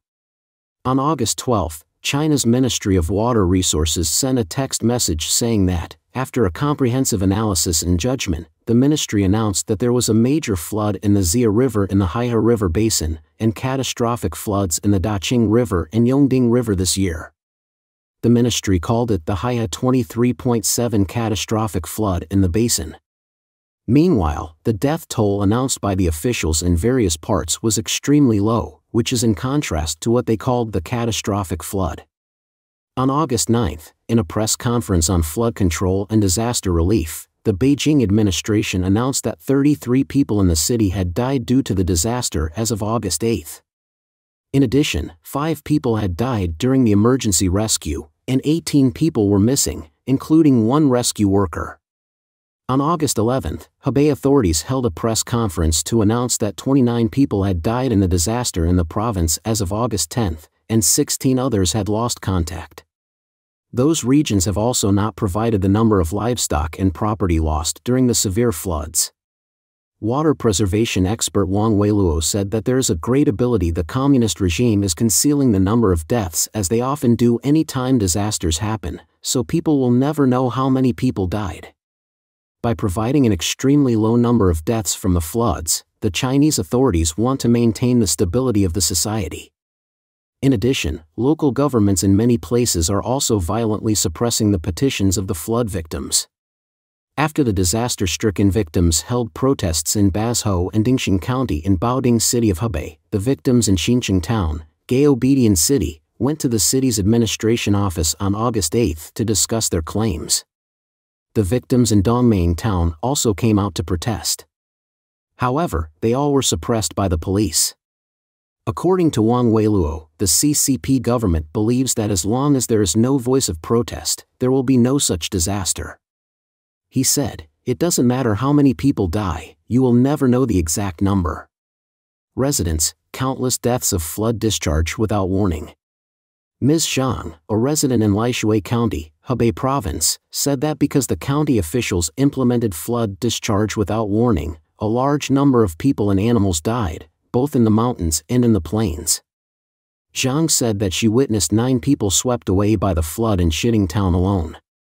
On the morning of August 1, Zhao Wenlian, a 60-year-old female villager, drove her car from Kujiamo village, Shitting Town, intending to reach the town and take shelter from the heavy rain. However, the only road leading to the town was flooded, and her car was swept away. Her body has not been found yet. In response to these tragic deaths, Ms. Zhang expressed her anger, stating, "The officials in Laishui County have lost their humanity by claiming that there were no casualties. I don't know how many innocent people have died like this under the CCP system. Such incidents would never occur in any other country." Laishui County is close to Beijing's Fangshan district. Some local people also confirmed that the villages and towns in the surrounding areas have suffered serious floods, but there are few related reports from the authorities. Mr. Wang, a resident in Laishui County, said, Many villages were destroyed by floods and mudslides on July 31st, and many villagers' houses were washed away. In Tangjiezhuang village, Zhejiazhuang town, more than 2,000 people from 728 households lost contact with each other. The only road in the village was destroyed. Earlier, we also reported that a rescue worker had arrived at the scene in the Zhuozhou area of Hebei, an area heavily affected by the floods and serving as a sacrificial location to divert floodwaters from Beijing. Upon opening a house, he was shocked to find numerous floating corpses inside. The scene was so horrifying that even the journalist dared not film it on camera. It has been 2 weeks since the flood disaster, and a full accounting of the fatalities and economic damage in the Beijing-Tianjin-Hebei region remains unclear. Zhuozhou factory owner, we've been thrown back to the 70s and 80s after devastating flood. According to the Sound of Hope, a factory owner in Zhuozhou posted a message along with a reminder of overdue bills, saying that after the flood disaster, the company hasn't received any subsidies, yet the bill reminders have been prompt. The factory still lacks water and electricity, is filled with mud, and there are bodies outside the premises. However, the authorities have already started urging payment of electricity bills. The electricity meter is broken and unable to be read, so they are paying based on last month's electricity bill. The factory's accounting computer and tax control disk have been scrapped, but various taxes and fees must still be paid as usual before August 15th.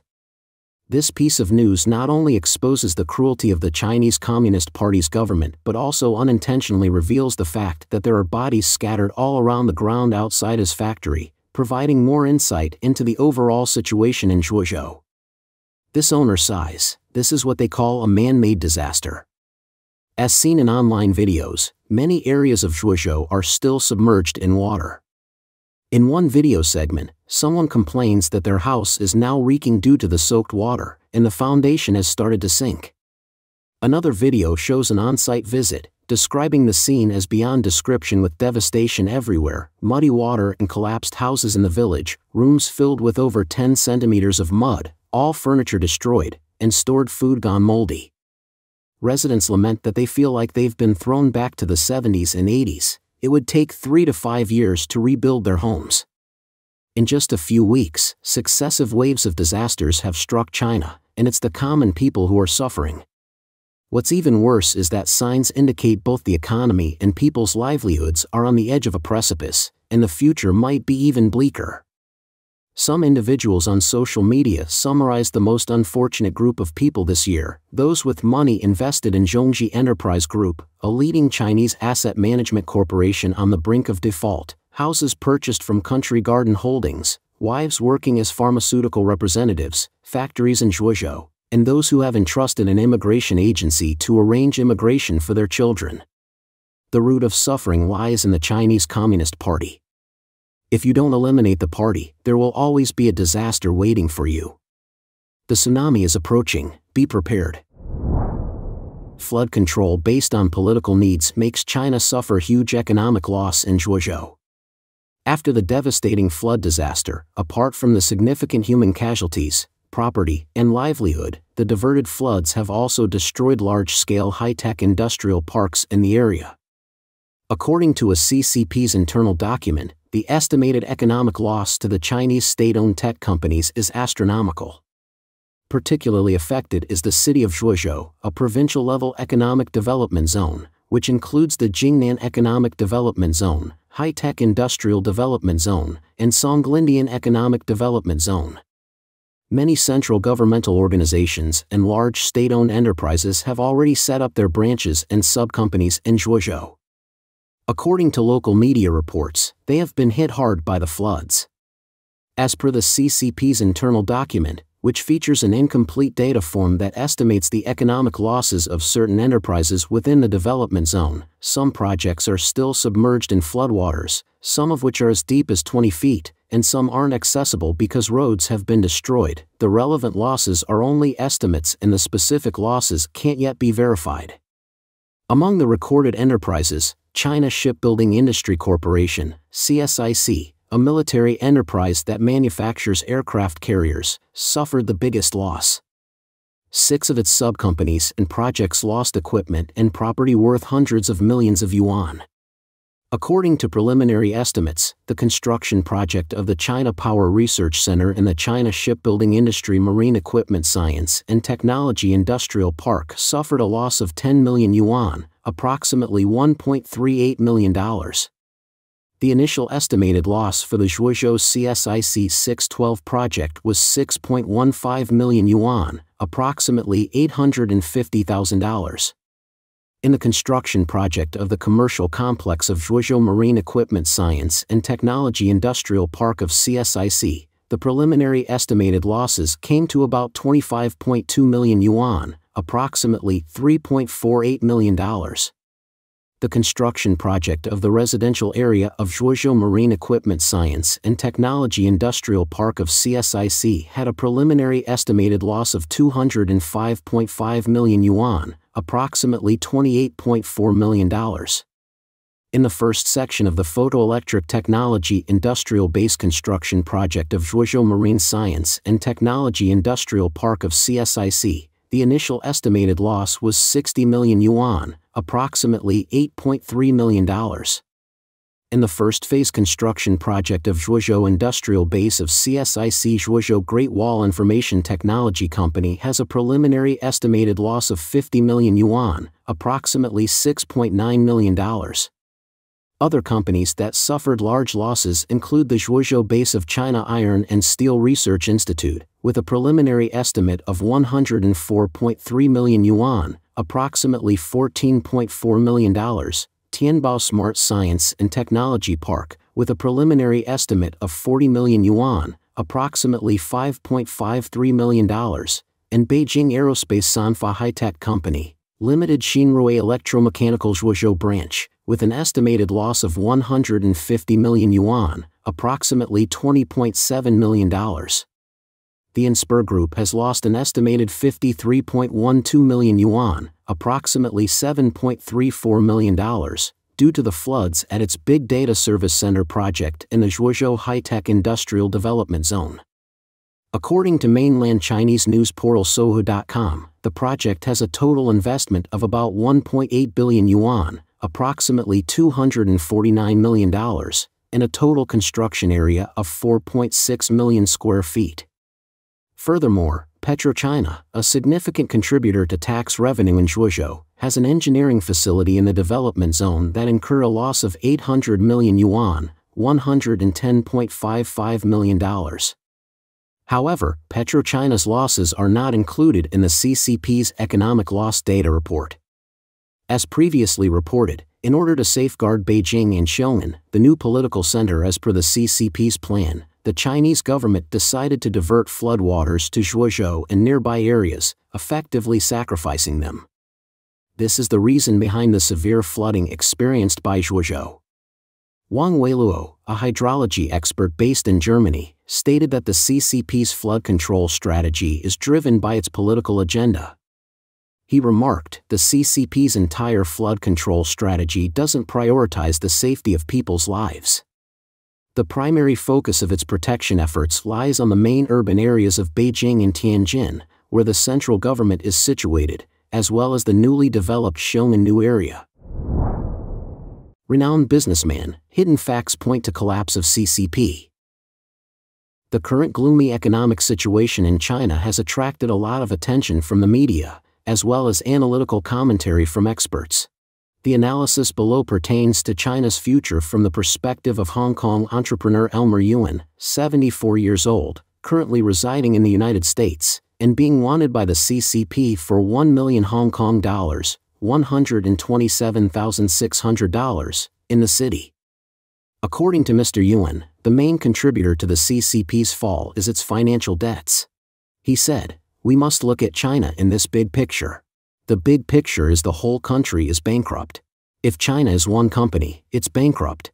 My definition of bankruptcy, for example, is you owe a lot of money to the bank, you cannot pay the interest, and you cannot pay the principal back. That's basically bankruptcy. This is the situation in China."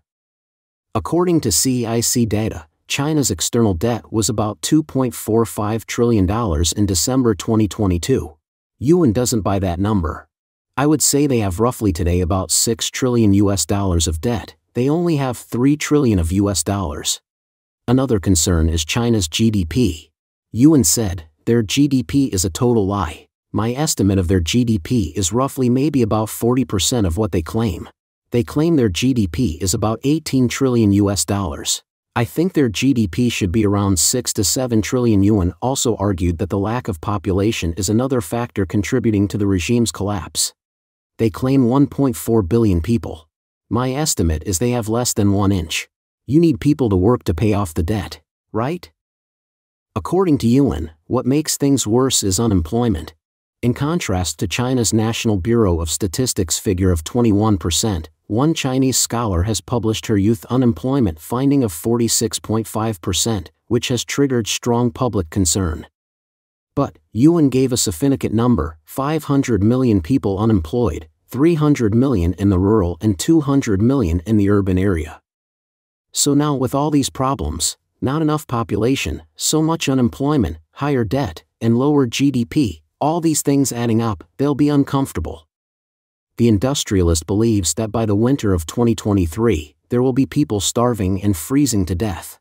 That's why it, CCP, won't last for 2 to 3 years. However, Mr. Li Yuanhua, an associate professor in history education at Beijing's Capital Normal University, who now resides in Sydney, believes that it may not even take that long for the CCP to end. He said, it can collapse anytime. It acts like a bully.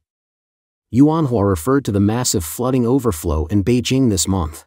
The surge has been blamed for submerging Zhuozhou, a city bordering Beijing in the southwest, as local officials vowed to safeguard the capital and the new political hub of Xiong'an from the floodwaters.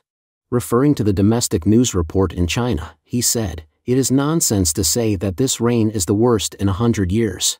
It's not that much rain at all. Other than the economic depression, low population, and high unemployment mentioned, Mr. Li Yuanhua also pointed to the real estate industry, which has seen Country Garden, one of China's largest property developers, in hot water. He said, same thing for Evergrande. In fact, these real estate have long been about to go bankrupt, but the authorities are afraid of too big a chain reaction, so they have been letting them hang on there. Regarding the military, Mr. Li said that nearly all officers in the CCP military have now bought their posts. They want to make money after buying the official positions. It's not like they want to defend the motherland. That's why Xi Jinping doesn't have anyone he can trust. If someone else gives him more money, he can betray you. It's all different interest groups. It's corrupted to the top. Mr. Li concluded that being unable to function correctly, the current Chinese society is living in a suspended state. He said, any incident, either wind or rain comes, and the country could be paralyzed. This year's flood in China has shocked the world. Thousands of homes were destroyed, and many people were swept away by the floodwaters. Now that the flood has receded, it has left behind a scene of devastated houses. The effort to rebuild will take a long time to complete. Moreover, after the floodwaters recede, they might bring along infectious diseases, environmental sanitation issues, problems with food supply, and clean drinking water. But a more important question is why almost every year in China, under the rule of the Chinese Communist Party, CCP, there are such severe floods. According to CCP's media, the blame is placed on excessive rainfall. They label it as a natural disaster. While the disaster certainly results from heavy rainfall, it's also because the CCP's government has been damaging nature over the years, building hydroelectric dams recklessly to make money. Many Chinese citizens claim that this disaster occurred because the CCP released water from dams and diverted floodwaters without warning. Facing the callousness of Beijing officials who, while releasing floodwaters, caused the deaths of thousands and left millions homeless, the national CCTV television station shirked responsibility and even broadcasted false news to deceive the people. Officials relaxed while vacationing in Beidai, preparing for internal power struggles. Thousands of people in Hebei province had to struggle to survive after the flood. They had to take to the streets in protest, which led to violent clashes with the police. Will the people of China awaken before it's too late? In today's program, let's explore the cruelty of the CCP and its response to this flood disaster. Letting out floodwaters without warning ahead of time turns natural disasters into huge catastrophes. In this current flood disaster, the sudden rise in water levels that caught Chinese citizens off guard has led to a grave catastrophe. The cause is the emergency release of floodwaters from reservoirs, but the CCP failed to provide advance warnings for downstream residents to evacuate, resulting in severe casualties. Particularly alarming are instances when reservoirs secretly release floodwaters in the middle of the night, and people wake up at dawn to find their surroundings submerged in water. Surviving such situations is a stroke of luck. Why are flood releases not preceded by warnings? There are various opinions on this matter. Some believe that authorities fear taking responsibility, so they secretly release floodwaters at night without informing the public. Others argue that the government doesn't want to compensate citizens for damages, so they avoid flood warnings. They wait until floodwaters submerge everything, then attribute it to heavy rainfall. For example, during the recent flooding in Bazhou district, while CCTV blamed the flooding on heavy rain, the reality was that the flooding resulted from reservoir releases. This caused anger among the people of Bazhou, who protested in front of the local government building. As a result, they were met with violent police action. Offering up citizens as sacrifices to safeguard the capital and CCP officials.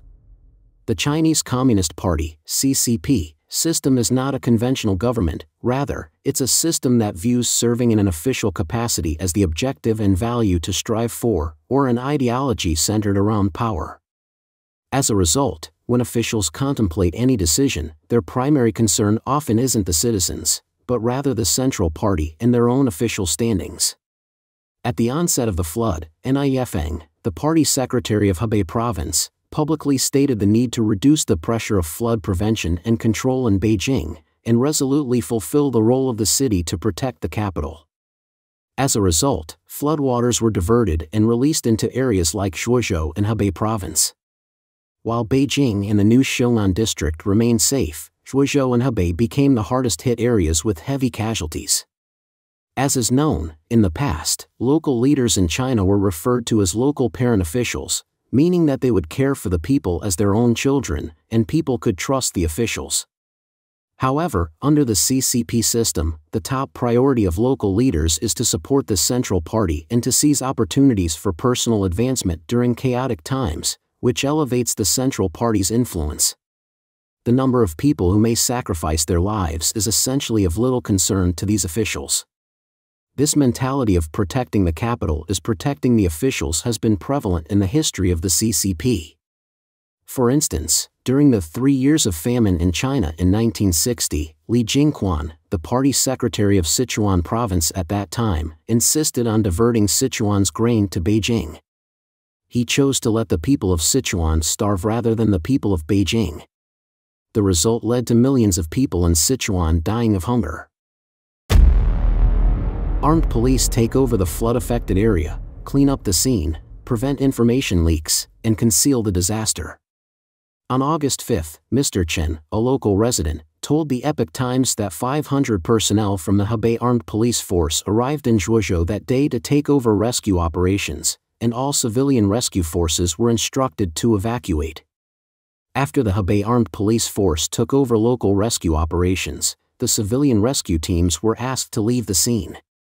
Local residents mentioned that dead bodies were scattered throughout the village alone, and these officials demanded that the civilian rescue teams leave the scene mainly out of concern that the truth of the disaster would be exposed. A report from the Chinese Communist Party's propaganda team has been leaked online, revealing that the party is extremely worried about the real situation becoming public. The report says, "We found that some rescue teams unlawfully used mobile networks during the rescue process, spreading negative information and images about the rescue to the outside world with bad intentions. This seriously damaged our district's image." Rescue forces unable to access disaster area. On August 1, Southern Weekend newspaper revealed that many private rescue teams had arrived in Zhuozhou but were blocked. According to regulations, non-local civilian rescue teams need an invitation from the Emergency Management Authority where the incident occurred before being allowed to conduct cross-provincial rescues. Afterward, they must report to the local emergency management authority, and only after approval can the rescue teams start their operations.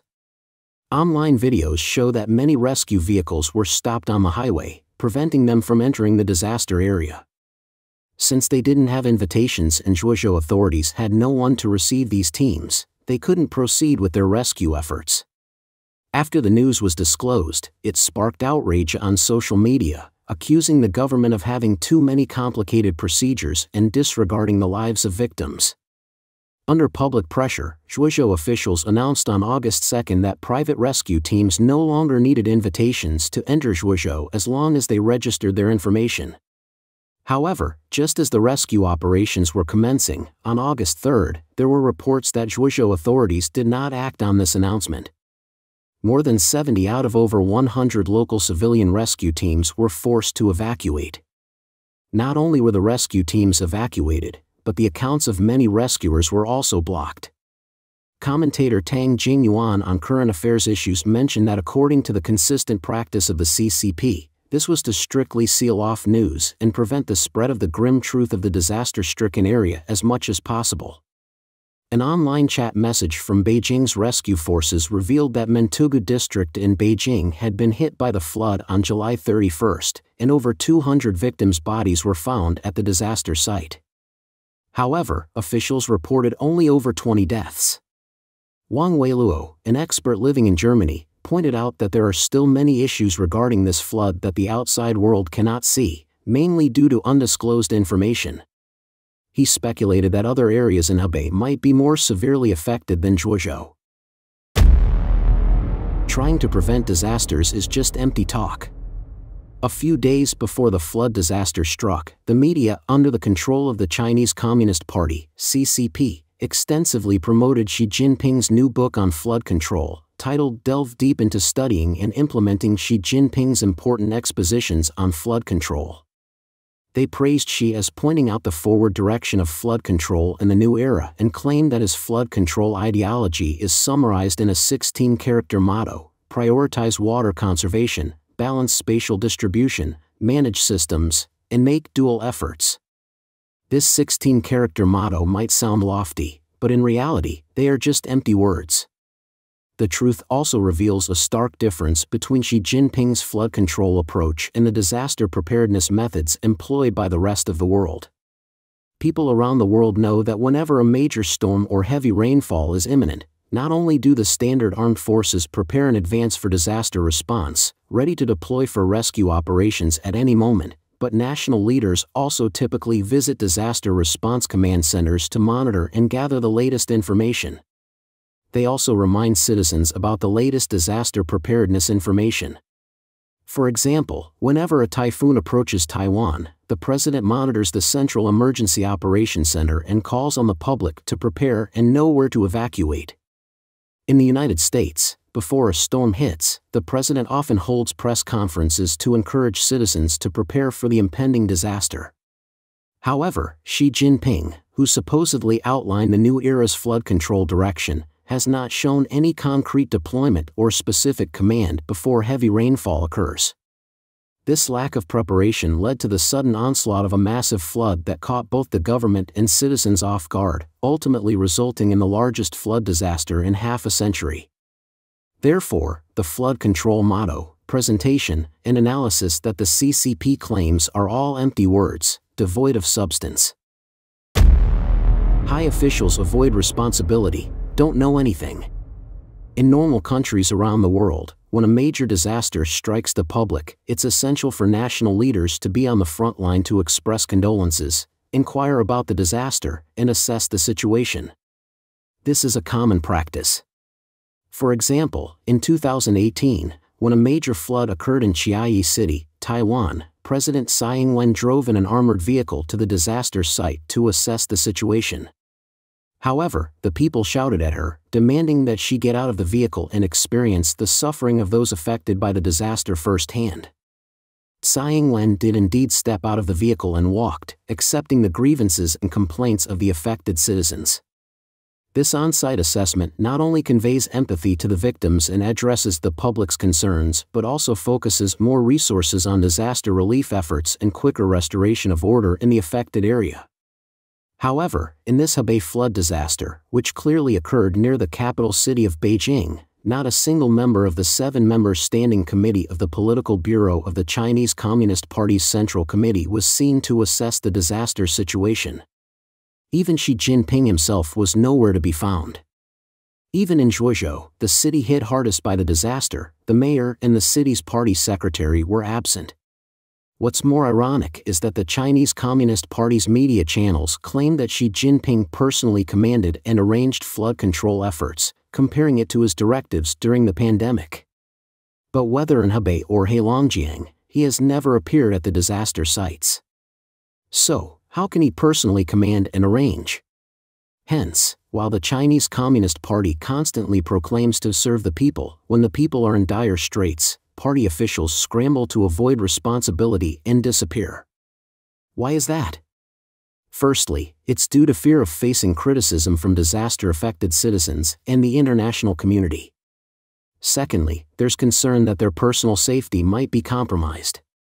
Thirdly, to shift responsibility, especially for high-ranking officials of the party's Central Committee, all they need to do is stay out of the picture, and they can easily shift blame onto local officials, while still maintaining their own image of being great, glorious, and correct.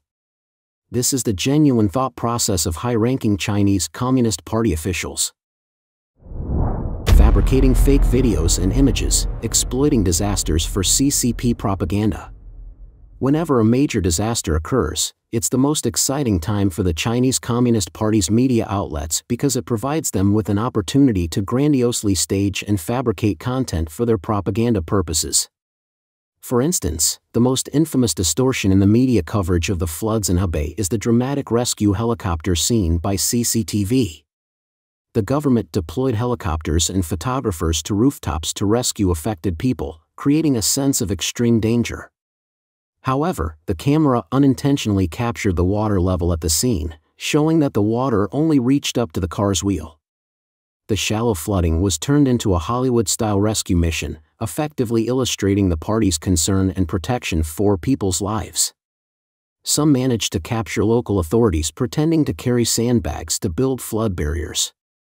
In reality, this was just a deception aimed at impressing superiors while misleading the public. There's even a photo from Xinhua news agency where soldiers seem to be stacking sandbags. However, did you notice the prominently displayed party flag and the troop numbers in the foreground? Frankly speaking, this is a textbook staged composition meant to highlight the CCP and the military's insignia to gain recognition from the leadership. Looking at another picture, soldiers are evidently depicted combating the disaster in the darkness, with a pitch-black backdrop, yet the party flag in the distance is deliberately illuminated to stand out. This is not just a clearly fake photo but a deliberate exploitation of people's suffering to glorify the CCP. Therefore, the CCP's organized mourning ceremonies and support for the disabled are another artificial disaster created by the CCP. Hence, when CCP media outlets don't report the truth of the disaster and casualties, it's not surprising. But what they consistently do is release a large number of fake photos and videos, meticulously staged to deceive the people and seek personal gain. This is utterly deceptive and detrimental behavior by CCP media outlets. The Communist Party is a bad force against the universe. The CCP must be destroyed. The 9 commentaries on the Communist Party points out that the Communist Party is a bad force against the universe. The CCP has 9 major bad genes: evil, deception, manipulation, conflict, seizing, thuggery, division, annihilation, control.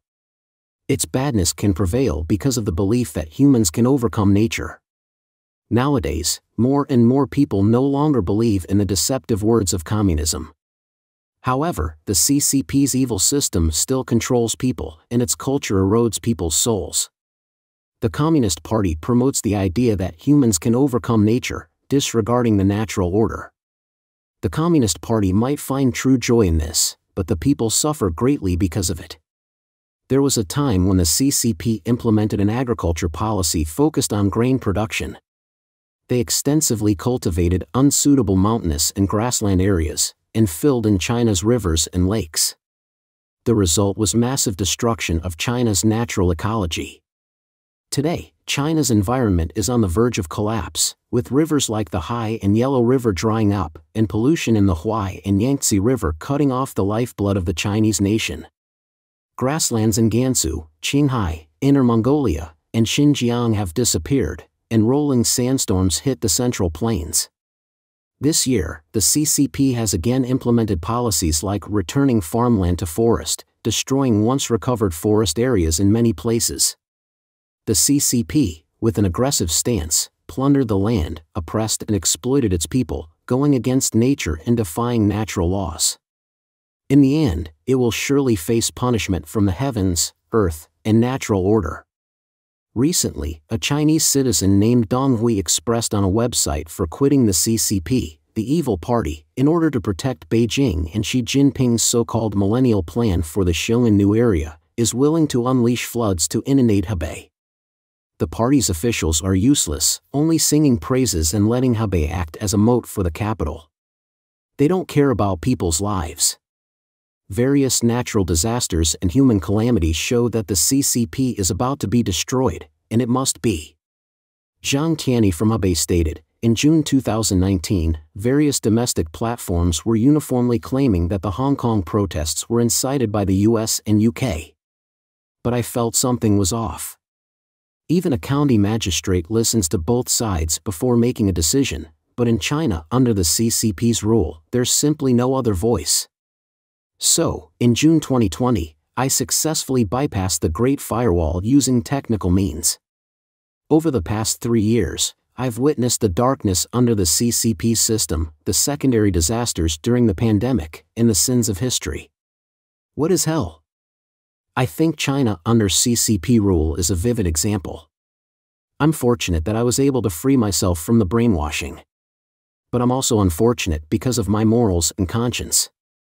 They prevent me from doing harmful things and harming others for money, which also means I can't earn enough to escape this hell. Perhaps the most tragic are not those brainwashed, but people like me who recognize the CCP's evil but are powerless. Finally, I willingly quit the Young Pioneers and Communist Youth League. Ma Yuyuan stated, under the rule of the communist bandits, most people don't live like human beings, yet they don't realize it. From birth, education requires money, and as you grow up, buying a house comes with a mortgage, which makes people's minds focused only on earning money. They can't afford to get sick, and the money they earn isn't enough to pay the hospital. What's most infuriating is that the thoughts of everyone have been numbed. People living in the country are worse off than leaks. They are like minors under the communist bandits. The party and the nation are two different things. Not loving the party doesn't mean not loving the country. I hope Chinese people with thoughts will work together to overthrow it and give our country a better future. I declare quitting the Communist Youth League and Young Pioneers. The Tuodang movement, also known as the Quitting the Chinese Communist Party movement, is a non-violent movement in China that urges citizens to sever their connections with the CCP and its affiliated organizations. This is achieved through a public declaration renouncing any previous ties with the party, including its affiliated groups like the Communist Youth League and Young Pioneers. These disavowals are collectively known as the Three Withdrawals.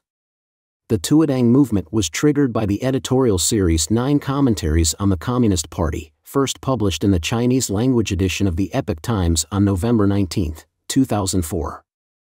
The series comprehensively exposes the bloody history of the CCP and gives an in-depth analysis of the deceptive, violent, cultish, and rogue nature of the party in different areas of history, politics, economy, culture, and faith. Tuodang is facilitated in China by an estimated 20 million volunteers, many of them practitioners of Falun Gong, a traditional spiritual practice targeted for eradication by the CCP since 1999. According to globaltuodang.org, at the time this video was published, more than 417 million Chinese individuals have decided to quit the CCP and its affiliated organizations. This is a nightmare for the Chinese Communist Party, as the collapse is coming from within. The doomsday of the Chinese Communist Party is getting closer and closer. If you are a Chinese person who was once a member of the CCP and its associated organizations, we strongly encourage you to declare your withdrawal from these groups for the sake of a brighter future. Simply click on the link tuadang.org, choose I want to withdraw from the CCP, and follow the provided instructions to submit your information. The link will be provided in the video's description below. We value your thoughts and opinions on today's topic, so don't forget to leave a comment in the section below. Share your insights and join the discussion. If you want to stay updated with more captivating topics from China Truths, make sure to hit that like button and subscribe to our channel. Stay tuned for more intriguing content.